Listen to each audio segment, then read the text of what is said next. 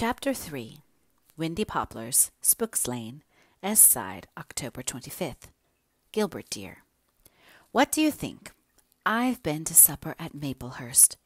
Miss Ellen herself wrote the invitation. Rebecca Dew was really excited. She had never believed they would take any notice of me, and she was quite sure it was not out of friendliness.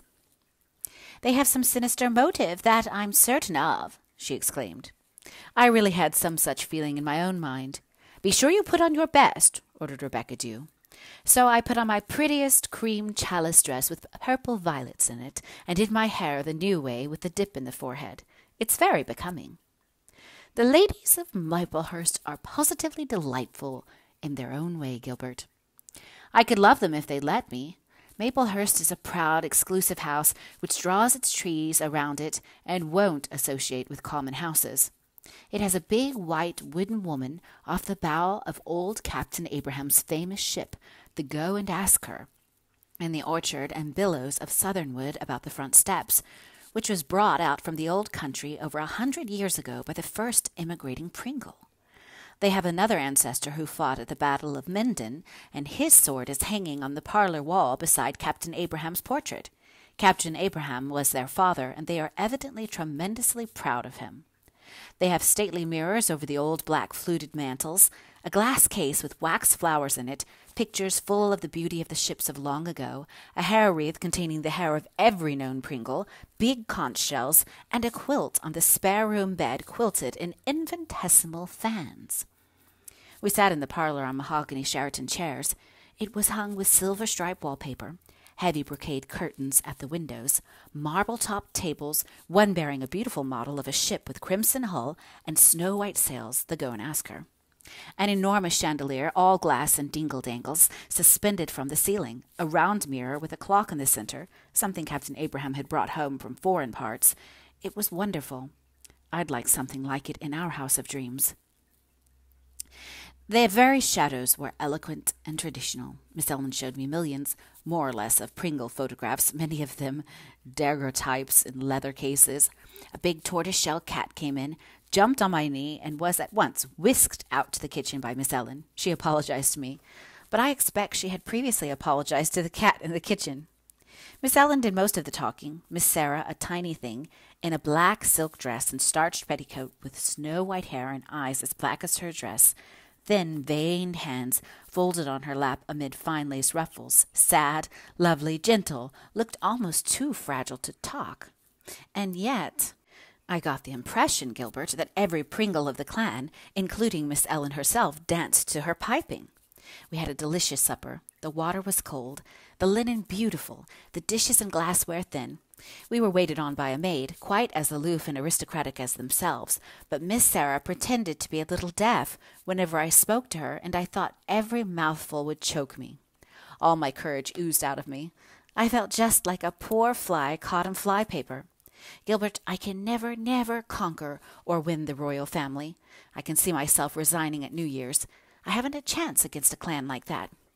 And yet I couldn't help feeling a little sorry for the old ladies as I looked around their house. It had once lived. People had been born there, died there, exulted there, known sleep, despair, fear, joy, love, hope, hate. And now it has nothing but the memories by which they live, and their pride in them. Aunt Chatty is much upset, because when she unfolded clean sheets for my bed today, she found a diamond-shaped crease in the center. She is sure it foretells a death in the household. Aunt Kate is very much disgusted with such superstition, but I believe I rather like superstitious people. They lend color to life. Wouldn't it be a rather drab world if everybody was wise and sensible and good? What would we find to talk about? We had a catastrophe here 2 nights ago. Dusty Miller stayed out all night in spite of Rebecca Dew's stentorian shouts of "Puss" in the backyard. And when he turned up in the morning, oh, such a looking cat! One eye was closed completely, and there was a lump as big as an egg on his jaw. His fur was stiff with mud, and one paw was bitten through. But what a triumphant, unrepentant look he had in his one good eye! The widows were horrified, but Rebecca Dew said exultantly, "That cat has never had a good fight in his life before, and I'll bet the other cat looks far worse than he does." A fog is creeping up the harbor tonight, blotting out the red road that little Elizabeth wants to explore. Weeds and leaves are burning in all the town gardens, and the combination of smoke and fog is making Spooks Lane an eerie, fascinating, enchanted place. It is growing late, and my bed says I have sleep for you. I've grown used to climbing a flight of steps into bed and climbing down them. Oh, Gilbert, I've never told anyone this, but it's too funny to keep any longer. The first morning I woke up in Windy Poplars, I forgot all about the steps and made a blithe morning spring out of bed. I came down like 1,000 of brick, as Rebecca Dew would say. Luckily, I didn't break any bones, but I was black and blue for a week. Little Elizabeth and I are very good friends by now. She comes every evening for her milk because the woman is laid up with what Rebecca Dew calls bronchitis. I always find her at the wall gate waiting for me, her big eyes full of twilight. We talk with the gate, which has never been opened for years between us. Elizabeth sips the glass of milk as slowly as possible in order to spin our conversation out. Always, when the last drop is drained, comes the tap-tap on the window. I have found that one of the things that is going to happen in tomorrow is that she will get a letter from her father. She had never got one. I wonder what the man can be thinking of. You know, he couldn't bear the sight of me, Miss Shirley, she told me, but he mightn't mind writing to me. Who told you he couldn't bear the sight of you? I asked indignantly. The woman. Always when Elizabeth says the woman, I can see her like a great big forbidding W, all angles and corners. And it must be true, or he would come to see me sometimes. She was Beth that night. It is only when she is Beth that she will talk of her father. When she is Betty, she makes faces at her grandmother and the woman behind their backs. But when she turns into Elsie, she is sorry for it and thinks she ought to confess, but is scared to. Very rarely she is Elizabeth, and then she has the face of one who listens to fairy music and knows what roses and clovers talk about.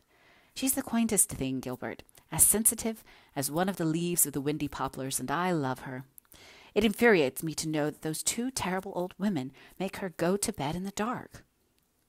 The woman said I was big enough to sleep without a light, but I do feel so small, Miss Shirley, because the night is so big and awful, and there is a stuffed crow in my room, and I am afraid of it.